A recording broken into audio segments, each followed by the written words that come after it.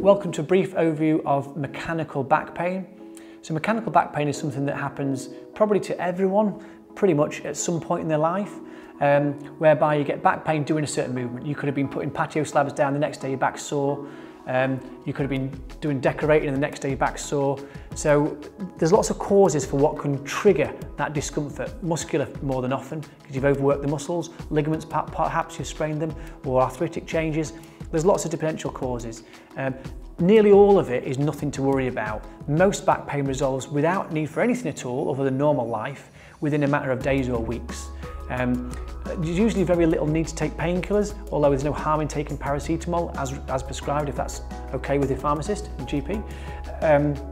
But often just movement and time will settle these things down. If the back pain persists, then it's worth getting assessed by a physio to make sure you've got a clear understanding as to what's triggering it and what you can do to improve it.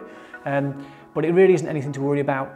Sometimes it's linked to leg pain as well, some leg pain, and again, that would indicate some irritation of either the nerves or structures around the nerves.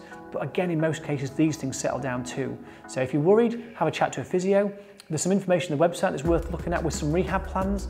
But if it's something you've done and you've pulled your back, there's no harm in giving it a few days just gentle rest.